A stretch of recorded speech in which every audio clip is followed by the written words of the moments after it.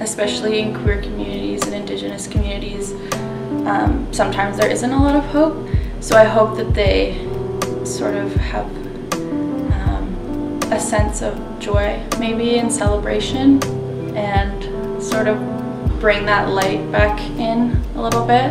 For me, it's more about, yeah, representing people in my life, or having flickers of, like, you know, friends and elders and community members and people we've lost, people that are still with us. The idea for Come Up to My Room is sort of to queer the space, so it's completely unavoidable that you have to sort of see the bright colors, look, be like, what's this about, you know?